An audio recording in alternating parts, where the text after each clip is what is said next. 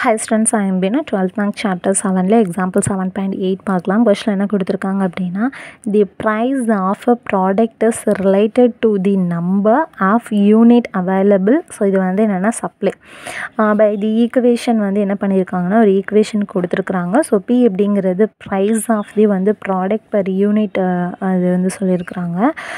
எக்ஸஸ்திங்கிறது number of units. Find the rate of price வந்து changes respect to the time. அப்போ என்னன்னா டைமிங்கை வச்சு ப்ரைஸில் நடக்கக்கூடிய ரேட் ஆஃப் சேஞ்சஸ். அப்போ டைமிங்கில் வச்சு ப்ரைஸில் நடக்கக்கூடிய ரேட் ஆஃப் சேஞ்சஸ் அப்படின்னு சொல்லும்போது நம்ம என்ன பண்ணுவோம், பி அப்படிங்கிறது ப்ரைஸு, டைமிங்கை வச்சு சேஞ்சஸ் நடக்குது. அப்போ டிபி பை டிடி. ஓகேவா, அதுதான் இங்கே ஃபைண்ட் அவுட் பண்ண சொல்லியிருக்காங்க. வென் வந்து என்னென்னா 90 யூனிட்ஸ் ஆர் அவைலபிள் அண்டு வந்து சப்ளை இன்க்ரீஸிங் வந்து என்னென்னா ரேட்டு வந்து 50 யூனிட்ஸ் பர் வீக். அப்போ வந்து என்னென்னா 90 யூனிட்ஸ் வந்து என்னென்னா கொடுத்துருக்குறாங்க. ஸோ யூனிட்ஸ் அப்படின்னு சொல்கிறத வந்து என்னென்னா எக்ஸ் அப்படின்னு சொல்லிட்டு எடுத்துருக்குறாங்க. அப்போ எக்ஸ் அப்படிங்கிறது வந்து 90 அப்படின்னு தெரிஞ்சிடுச்சு. For supply increasing the rate of 50 units per week. Units per week அப்படின்னு சொல்லும்போது என்ன பண்ணுறோம் அப்படின்னா யூனிட் பை வீக்னா எக்ஸில் அந்த நம்பர் ஆஃப் யூனிட்ஸில் நடக்கக்கூடிய சேஞ்சஸ். அப்போ எக்ஸ் அப்படிங்கிறது 90, அது டிஎக்ஸ் பை டிடி அப்படிங்கிறது வந்து 15. ஓகேவா, இதான் இங்கே கொஸ்டினில் கொடுத்துருக்குறாங்க. ஸோ பார்க்கலாம்.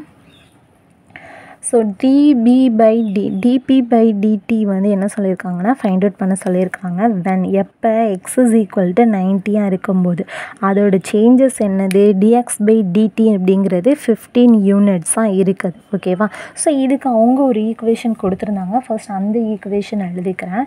Px plus 3b minus 16x is equal to 234. ஓகேவா, ஸோ இப்போ இந்த மாதிரி ஒரு ஈக்குவேஷன் கொடுத்துருக்குறாங்க. இப்போ இந்த ஈக்குவேஷனில் பி டேர்ம், ஏன்னா பி தானே டிபி பை டிடி தானே கண்டுபிடிக்க போகிறோம். அப்போ பி எல்லாம் ஒரு டேர்மில் வச்சுட்டு மிச்சம் இருக்கிறதெல்லாம் நான் அந்த சைட் கொண்டு போய்க்கிறேன். அப்போ ஆட்டோமேட்டிக்காக மைனஸ் 16x இங்கே போகும்போது என்ன ஆகிடும், ப்ளஸ் 16xாக மாறிடும். இப்போ நம்ம டிபி பை டிடி தானே வேணும். ஸோ பி என்ன பண்ணிக்கலாம்னா காமனாக வெளியில் எடுத்துடலாம். வெளியில் எடுத்துட்டோன்னா இங்கே எக்ஸ் இருக்கும், இங்கே வந்து 3 இருக்கும். இது ஈக்குவல் டு 16x ப்ளஸ்ஸு வந்து என்னென்னா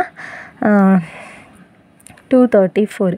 பி மட்டும்தானே வேணும். பியை மட்டும் வச்சுட்டு எக்ஸ் ப்ளஸ் 3 என்ன பண்ணிக்கலாம் அப்படின்னா கீழே கொண்டு போயிடலாம்.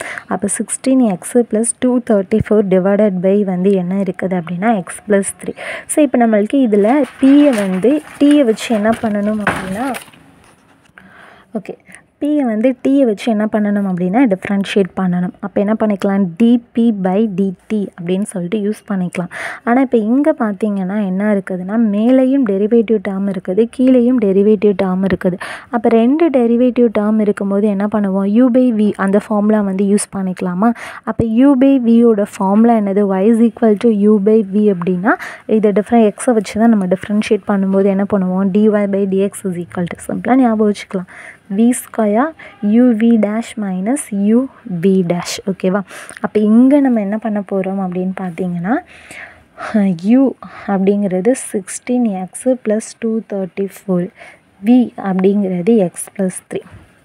ஓகே, இப்போ இது எதை வச்சு டிஃப்ரென்ஷியேட் பண்ண போகிறோம், டீயை வச்சு டிஃப்ரென்ஷியேட் பண்ண போகிறோம். ஸோ ஃபர்ஸ்ட்டு ஃபார்முலாவில் v ஸ்கொயர்னு இருக்குது. அப்போ x ப்ளஸ் 3 ஸ்கொயர் அப்படின்னு சொல்லிட்டு போட்டுக்கலாம். நெக்ஸ்ட்டு வி யூ டேஷ் அப்படின்னு சொல்லிட்டு இருக்குது. இதில் வி என்னது, எக்ஸ் ப்ளஸ் 3 யூ டேஷ். அப்போ இது என்ன பண்ணணும் அப்படின்னா ஒரு தடவை டிஃப்ரென்ஷியேட் பண்ணணும். இப்போ இதை ஒரு தடவை டிஃப்ரென்ஷியேட் பண்ணோன்னா 16x. அப்போ வந்து என்ன பண்ணிப்போம், இந்த இடத்துல டீயை வச்சு ஃபர்ஸ்ட் டிஃப்ரென்ஷியேட் பண்ணணும். 16xை பண்ணும்போது 16 வந்துடும். எக்ஸை பண்ணும்போது என்ன வரும் அப்படின்னா டிஎக்ஸ் பை டிடி அப்படின்னு சொல்லிட்டு கிடைக்கும். ஓகேவா, நெக்ஸ்ட் இப்போ இதுலேயுமே நம்மளுக்கு வி டேஷ் வேணும்ல. அப்போ வி டேஷ் வேணும்னா எக்ஸை வச்சு பண்ணும்போது 1, அந்த எக்ஸை அகெயின் பண்ணும்போது என்ன கிடைக்கும் அப்படின்னா டிஎக்ஸ் பை டிடி அப்படின்னு சொல்லிட்டு கிடைக்கும். கான்ஸ்டன்ட் பண்ணும்போது 0, அதே மாதிரி இங்கேயும் கான்ஸ்டன்ட் பண்ணும்போது 0. அப்போ யூவி டேஷ் என்ன இருக்குதுன்னா 16 dx by dt அப்படின்னு சொல்லிட்டு கிடைக்கும். ஆக்சுவலி 16 dx by dt அப்படின்னு சொல்லிட்டு இருக்கும். மைனஸ் u அப்படிங்கிறது வந்து என்னது 16x plus 234, 16x 234. v dash அப்படிங்கிறது என்னது 1 into dx by dt. அப்போ 1 into dx by dt. இப்போ இது ரெண்டுலையுமே dx by dt வந்து காமனாக இருக்கிறதுனால என்ன பண்ணிக்கலாம் அப்படின்னா வெளியில் வந்து எடுத்துக்கலாம். இப்போது எக்ஸுக்கு வேல்யூ தெரியும், dx by dtக்கு வேல்யூ தெரியும். எக்ஸ் என்னது 90, dx by dt என்னது 15. ஓகேவா? இப்போ 16 இங்கே 90 போட்டோன்னா என்ன ஆகிடும், 90 + 3 வந்து 93 மைனஸ் 1 இன்ட்டு அதே தான் இருக்கும் 16. எக்ஸுக்கு பதிலாக என்னது 90 + 234 டிவைடட் பை 90 + 3 வந்து என்ன ஆயிரும் 93² இன்ட்டு வந்து 15. இப்போ இது இன்னும் சிம்பிளிஃபை பண்ணுவோம். 16ஐயும் 93ஐயும் மல்டிப்ளை இருந்தால் என்ன வந்துடும் 1488 அப்படின்னு சொல்லிட்டு கிடைக்கும் மைனஸ். இப்போ இது ரெண்டையும் சிம்பிளிஃபை பண்ணோன்னா, இப்போ இது ரெண்டையும் மல்டிப்ளை பண்ணோன்னா என்ன கிடைக்கும் 16 9 போடுவோமா, 54 9 1 3 வருமா, அப்போ என்ன கிடைக்கும் 1490 அப்படிங்கிறப்ப 0. இது கூட ஒரு 234 வந்து ஆட் பண்ணுங்கள். 4 7 5 6 1 அப்போ 1674 கிடச்சிடுச்சா. இப்போ இது ரெண்டும் என்ன பண்ணிக்கலாம் அப்படின்னா சப்ட்ராக்ட் பண்ணிக்கலாம். இப்போ இந்த டேர்மில் இருந்து என்ன பண்ணணும் 1488 சப்ட்ராக்ட் பண்ணணும். 6 ஆகும் 14 ஆகும், 14 6 6ல் போகாது, அப்போ 5 16 ஸோ 18 1 அப்போ 186. எது இதில் பெருசாக இருக்குது, இதுதான் பெருசாக இருக்குது, அப்போ அதோட கோஎஃபிஷியன்ட் என்ன இருக்குது மைனஸ். அப்போ -186 டிவைடட் பை 93². 93 இன்ட்டு 93 என்னென்னா 8649. இப்போ இது நம்ம சிம்பிளிஃபை பண்ணி 186 எடுத்துட்டோம் இன்ட்டு வந்து 15. இப்போ இது ரெண்டையும் மல்டிப்ளை பண்ணால் நம்மளுக்கு என்ன கிடைக்கும்னா 2790/8649 அப்படின்னு கிடைக்கும். இப்போ இது ரெண்டையும் என்ன பண்ணலாம் அப்படின்னா சிம்பிளிஃபை பண்ணலாம். ஸோ சிம்பிளிஃபை பண்ணணும்னா நம்மளே சிம்பிளிஃபை பண்ணுவோமே.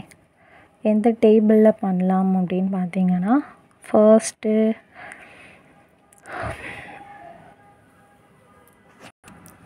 3 டேபிளில் பண்ணி பார்ப்போம். ஃபர்ஸ்ட்டு 2 3s are 6, ரிமைனிங் வந்து என்ன வரும் 2. அப்போ என்ன வரும் 2 3s are 6, ரிமைனிங் 2 அப்படின்னா 26.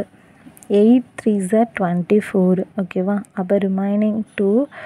8 3s are 24, 3 3s are 9, 9 3s are 27, 3 3s are 9 0. மறுபடியும் 8 டேபிள் பண்ணி பார்ப்போம்.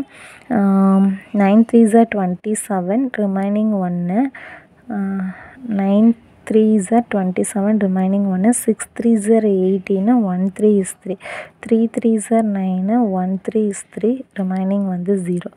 மறுபடியும் என்ன பண்ண முடியாதுன்னா டேபிள் யூஸ் பண்ண முடியாது. அப்போ இது என்ன பண்ணிக்கலாம் அப்படின்னா நார்மல் டிவிஷனில் பண்ணுவோம். நார்மல் டிவிஷனில் பண்ணால் நம்மளுக்கு ஆன்சர் என்ன கிடைக்கும்னா -0.32 அப்படின்னு கிடைக்கும். நீங்கள் இதையும் என்ன பண்ணிக்கோங்கன்னா டிவைட் பண்ணி பார்த்துக்கோங்க. ஓகேவா, ஸோ டிவைட் பண்ணால் நம்மளுக்கு வந்து என்னென்னா, ஏன்னா மைனஸ் அப்படிங்கிறது ஃப்ரண்ட்டில் இருக்குது, ஸோ அதனால் அந்த மைனஸ் எடுத்துட்டேன். இதை டிவைட் பண்ணால் மைனஸ் வந்து என்ன கிடைக்கிதுன்னா 0.32. நம்மளுக்கு என்ன கேட்டிருந்தாங்க அப்படின்னு பார்த்தோன்னா ரேட் ஆஃப் சேஞ்சஸ் வந்து எப்படி இருக்கும் அப்படின்னு கேட்டிருந்தாங்க. ஸோ என்ன ஆகுது அப்படின்னு பார்த்தா நம்மளுக்கு மைனஸில் இருக்குது. ஸோ மைனஸில் இருக்குது அப்படிங்கிறதுனால என்ன எழுதிக்கலாம் அப்படின்னா இந்த ரேட் ஆஃப் சேஞ்சஸ் வந்து என்ன ஆகுதுன்னா டிக்ரீஸ் ஆகுது. எப்படி டிக்ரீஸ் ஆகுது 0.32 rupees per வீக்குக்கு வந்து என்ன ஆகுது அப்படின்னா டிக்ரீஸ் ஆகுது. இந்த எழுதிக்காங்களா. And fact decreasing the rate of rupees 0.32 per week. ஓகேவா, ஸோ அப்படின்னு சொல்லிட்டு எங்கள் புக்கில் இருக்கக்கூடிய இந்த ஃபைனல் ஆன்சர் இருக்கு இல்லையா, ஸோ இதை என்ன பண்ணிக்கலாம் அப்படின்னா எழுதிக்கலாம். ஓகே, ஸோ அவ்வளோதான் இந்த கொஷின். தேங்க்யூ.